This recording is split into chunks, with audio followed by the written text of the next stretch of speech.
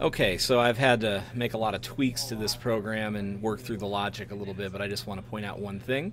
Inside of our thread, I've got just a couple of if statements. If is standing is true, I'm setting seek.setEnabled to false, because if you're standing, I don't want you to mess with the seek bar, right?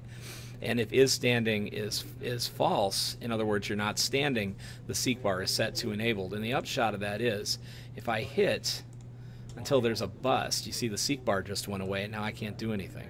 All right, but if I click redeal, that's going to set is standing back to false, and I get my seek bar back. All right, so you want to set the seek bar so that it's disabled and enabled depending on whether or not you stand or you're actually still playing. Okay, so there you go, and that is something that we should probably do.